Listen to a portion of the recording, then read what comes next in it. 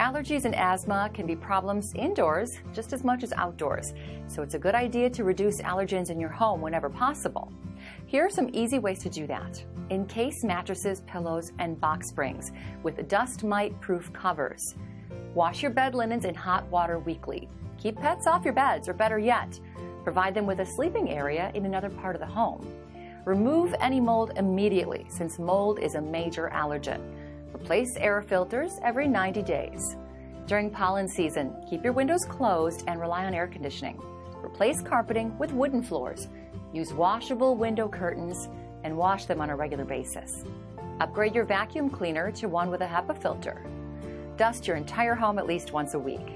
Remember, you spend about 1/3 of your time in the bedroom, so if you're looking to make your home more hypoallergenic, then that's probably the first area to focus on.